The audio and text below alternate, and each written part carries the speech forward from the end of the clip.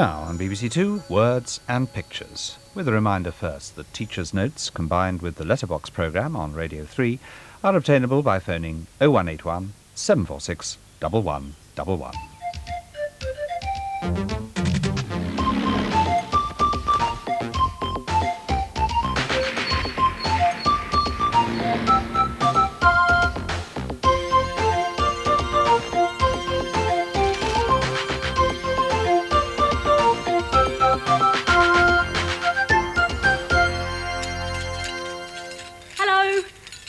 Juggling is not as easy as it looks.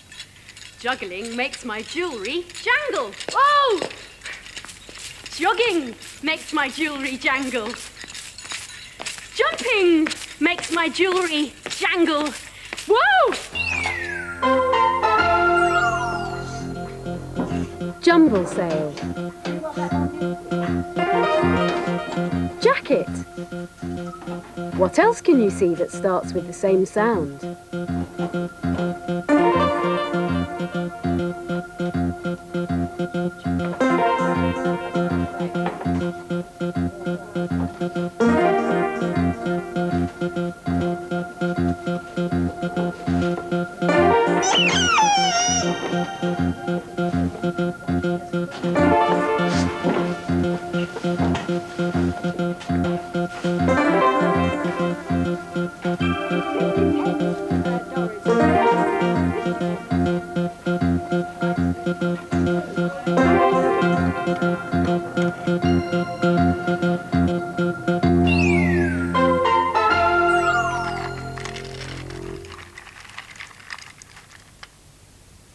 I never realised I had so much lovely jewellery. This bangle was a present from my dad. And this necklace I got at a jumble sale. A necklace full of zebras.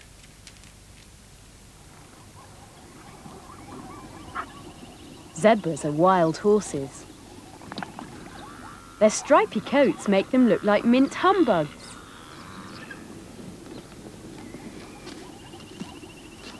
Although all zebras' stripes look the same, every zebra has a different pattern.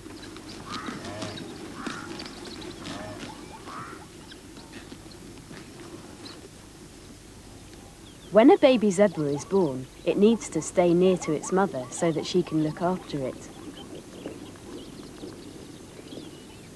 A baby learns the pattern of its mother's skin, so if it gets lost, it can find her again.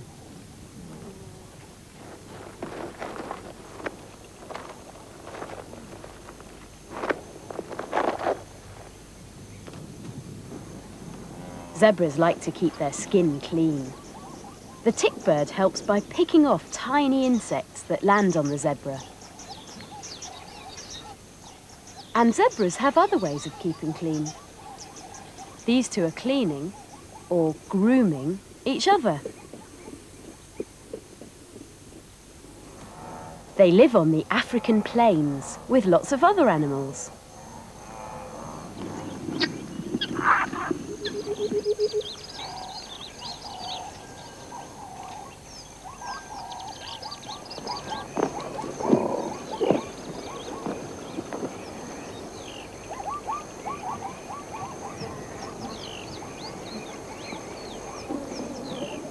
Zebras spend most of their day eating. Like most horses, they eat grass, and plenty of it.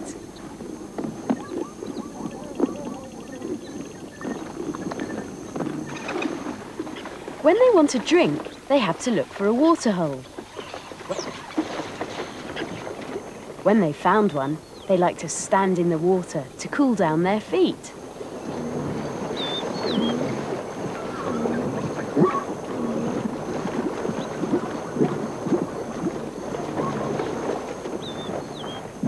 Zebras love to play.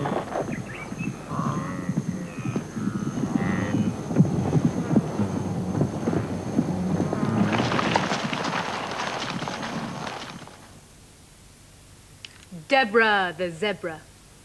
The best dressed lady zebra. From her head to her toes, wears the latest style in clothes. Deborah the Zebra. She looks a gorgeous sight. in overcoat and matching tights, in stripes of black and white. Today's story is about a zebra. Greedy zebra. Long, long ago, all the animals in the world were a dull, depressing colour. No coats, no horns, no spots, and no stripes. Just dull and dusty. Until one stormy day in the heart of the leafy forests of Africa, there was a great rumbling in the earth. And all of a sudden, a huge cave appeared in the ground. A few of the animals crept cautiously up to this new and wonderful sight. And when the bravest of them peered into the darkness, he saw something glittering amongst the rocks. The cave was full of furs and skins, all glossy and new. Stepping inside, he came across horns and tails of countless shapes and sizes, and needles and threads of 1,000 different colours. The news spread far and wide, and soon all the animals were on their way to see the cave, running and jumping and sliding and swinging and slithering through the trees. All that is, except one. Greedy Zebra. Greedy Zebra never, ever stopped eating. He certainly wasn't going to give up a single mouthful for a silly old cave of any sort. Lots of time to go visiting caves. Plenty of time. Soon, all the animals in the jungle were gathered at the mouth of the cave, waiting for Elephant to speak. Elephant was the one who knew everything, because Eagle told him all the secrets of the spirit of the mists. He coughed pompously and addressed the gathering. It is time for you all to have coats, he said. There are all kinds of materials here from which you may choose. You will be issued with needles by rabbit, but there is only one needle each, so take good care of it. Now you may go in, but no shoving and pushing, and keep in an orderly line. Meanwhile, Greedy Zebra was still eating. Munch, munch, he went. This particular grass is so delicious. He stopped to gape at the beautiful thing in front of him. It couldn't be. But it was Sable the antelope, and she was wearing the most glorious new coat. And horns! She was wearing horns! When Greedy Zebra heard that the coat and horns came from the cave, he trotted off as fast as his fat little legs could carry him. But he couldn't resist a leaf here or a succulent blade of grass there. From time to time he met another and another and yet another of the wonderfully clothed animals. Stopping for a last bite not far from the cave, he watched Leopard finish her sewing. Greedy Zebra could hardly believe his eyes as he watched Leopard wriggle into the perfectly fitting fur. I shall have spots like that, he said to himself, and he hurried off, eager to reach the cave. Back at the cave, most of the animals were leaving. Only Rhino and Elephant was still cutting their material. They had chosen a very strong grey cloth. Poor old Rhino, who was very short-sighted, had stuck his horns on any old how and was having a terrible time. He put on the baggy coat and shuffled off in a very bad mood. Just then, Greedy Zebra trotted by with blades of grass bulging from his mouth. I'll have spots like Leopard, he was saying, and horns like kudu, a mane like lion, and a tail like cheetah. I shall be the finest looking animal in the forest. And at the risk of indigestion, he gave a short gallop into the cave. Then he stopped, aghast. There was nothing left. No horns, no fine cloth, nothing. Frantically he searched through the cave, but all he could find were a few strips of black material. Forlornly, he cut them all to the same size and stitched them together. It looks very tight, he thought nervously to himself. Being such a very fat zebra, he had a terrible time squeezing into his coat. It was nearly bursting at the seams around his fat tummy. He trotted down to the stream to take a quick bite of a leafy bush, and pop! His coat burst open. Pop! Pop! Pop! His tubby tummy squeezed through the seams. How the monkeys roared with laughter. To this day, his chubby stomach shines through his coat because he is so greedy. So that's how all the jungle animals got their coats. What's happening in this jungle? Jungle.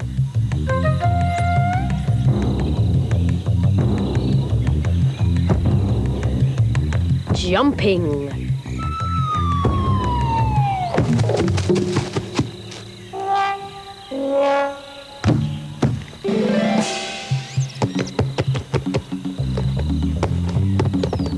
Juggling.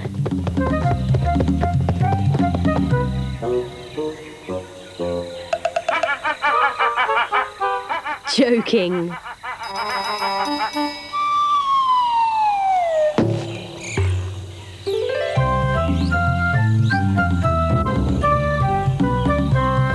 Jolly jungle.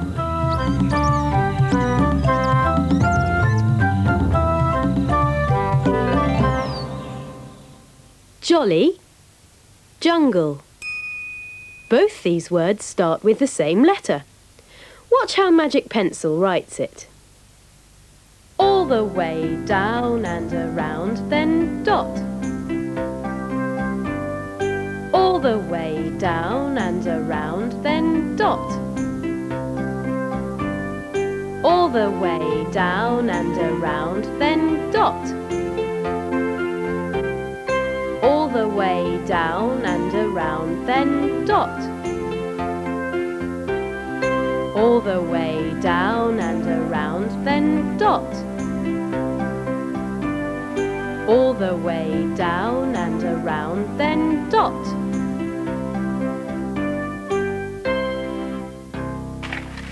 Jungle.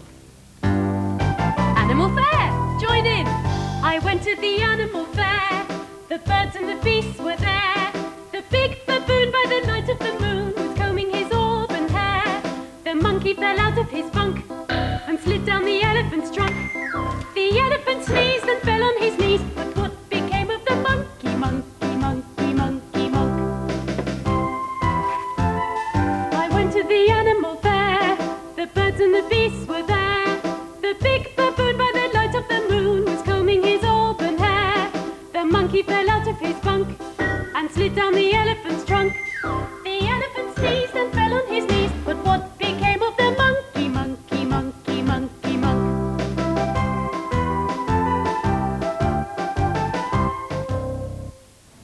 And Monday at 9:45, you can see Number Plus when they'll be counting in tens to 100. On Sunday mornings, kickstart your day with children's BBC Two. A double bill TV treat you can't afford to miss. 2 shows, 1 channel. First up, stacks of fun with the Charlie Brown and Snoopy Show. Totally cool, totally wild. Everybody's favourite cartoon classic. This is very amusing. So wake up to where the fun's really at. The Charlie Brown and Snoopy Show, and for amusement only. Sunday mornings on Children's BBC Two.